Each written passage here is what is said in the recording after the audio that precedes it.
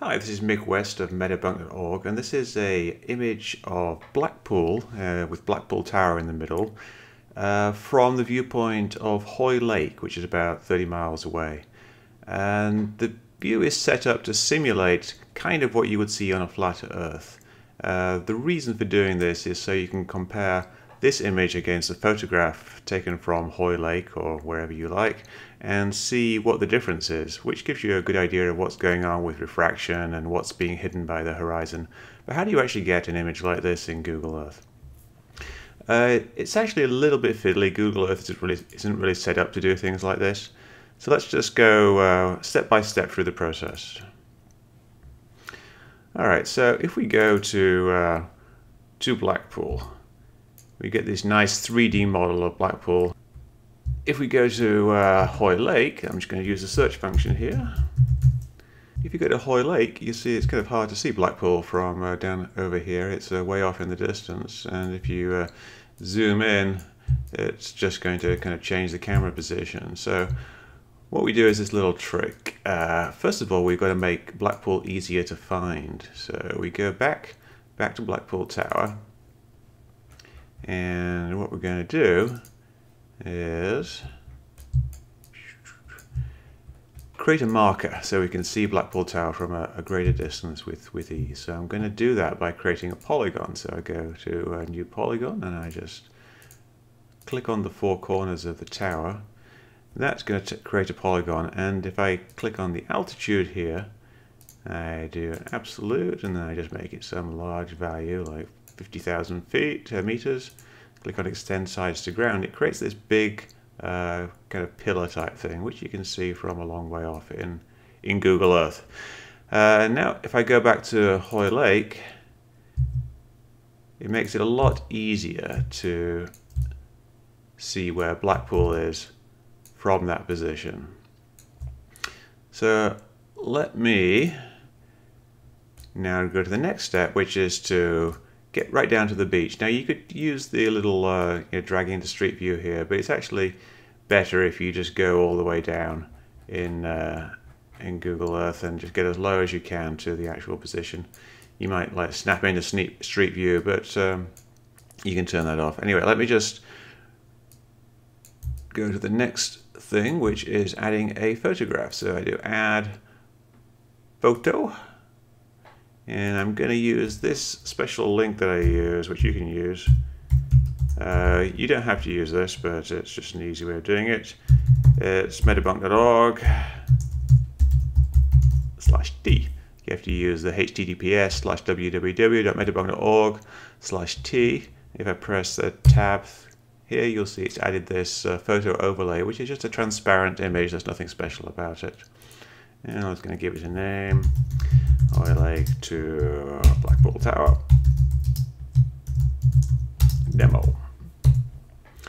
And you see we get all these values down here. Now if you did this from the street view, you would have to click on OK, then go back into it. Or you have to click on exit street view, then you'd have to go back into this, because otherwise the camera gets messed up. But here, because I just set the position, it's going to work just fine. I'm going to set the tilt back so that the horizon is more or less in the middle, and I'm going to adjust the heading so that we are heading more towards Blackpool Tower, basically getting this in the middle here. And move that up a little bit. And then this down here is the field of view, which is the field of view of this image here, which is 50 degrees. And if we zoom in to something more like P900 maximum view, like a 2000mm lens, that would be about 1 degree. So I'm going to go say to 2 degrees here, and I'm going to have to adjust as you zoom in. Oops.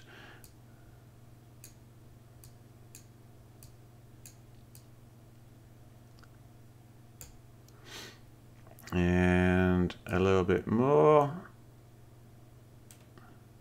You can see something poking through the bottom there.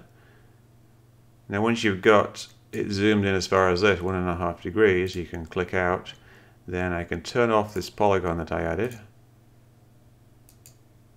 And then I can go back into the photograph, and you can see Blackpool Tower just starting to poke out from the horizon there. I can zoom in a little bit more.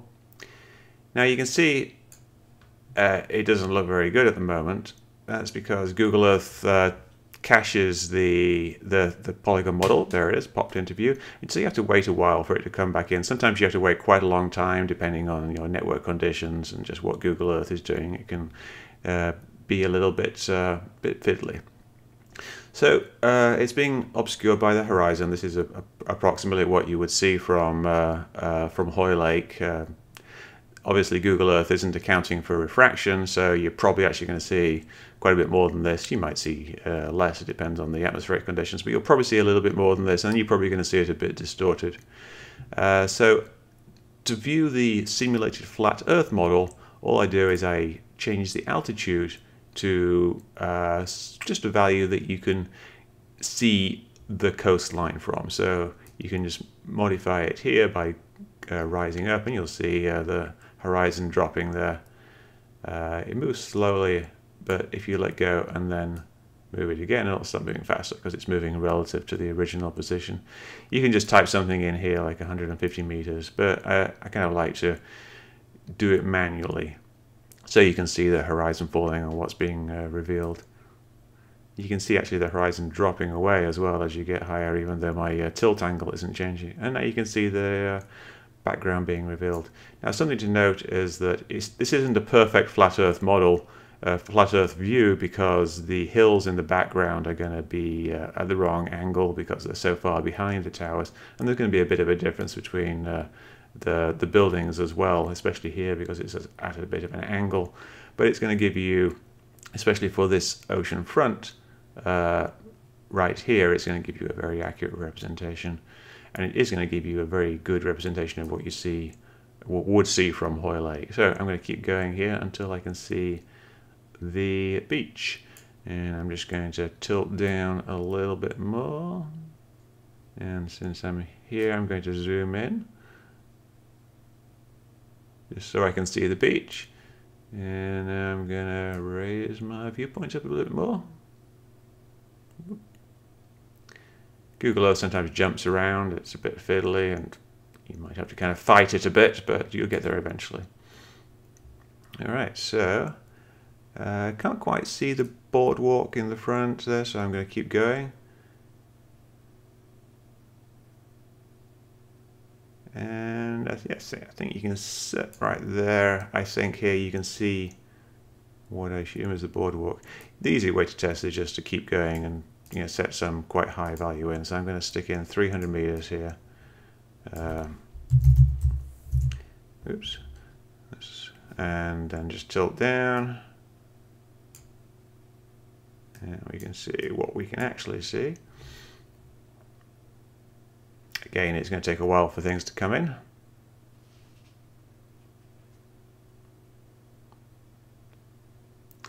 And setting a high viewpoint like this will give you some idea of any parallax problems you might have with buildings being too far behind each other.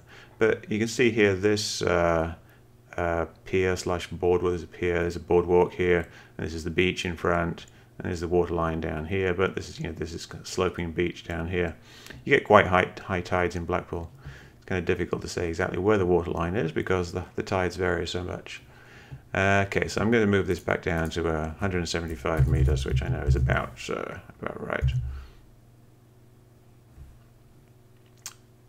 Might even be able to go a bit below that. 150. Looks about right. Alright, so just adjust the tilt. And I can just change this field of view.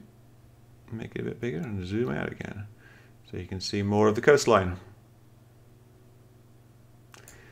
You get these nasty polygonal buildings, but if you wait a while they'll pop back into view. You can change this transparency here and get rid of the frame, but I find it doesn't always work, but we did right now. So then move this off to the side, and here is your simulated flat Earth view of Blackpool. And remember, it isn't exact because these hills aren't going to be quite right because they're so far away, but for buildings that are reasonably close to each other, it's going to give you a good relationship between the top of the building and the whatever's behind it.